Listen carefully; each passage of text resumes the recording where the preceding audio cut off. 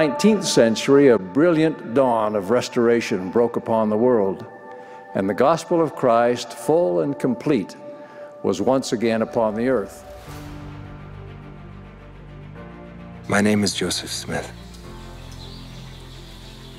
When I was young, there was in the place where we lived an unusual excitement on the subject of religion.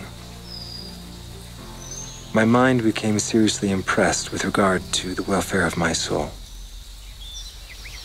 I pondered many things in my heart. I was one day reading the Epistle of James. If any of you lack wisdom, let him ask of God, and it shall be given him. It seemed to enter with great force into every feeling of my heart.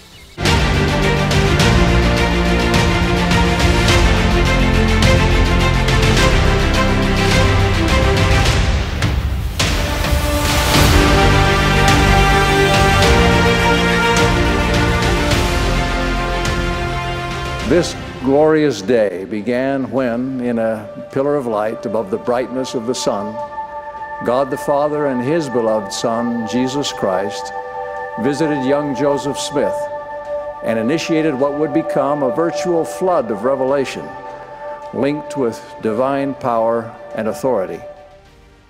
Fundamental principles of our religion are the testimony of the apostles and prophets concerning Jesus Christ, that he died, was buried, and rose again the third day and ascended into heaven.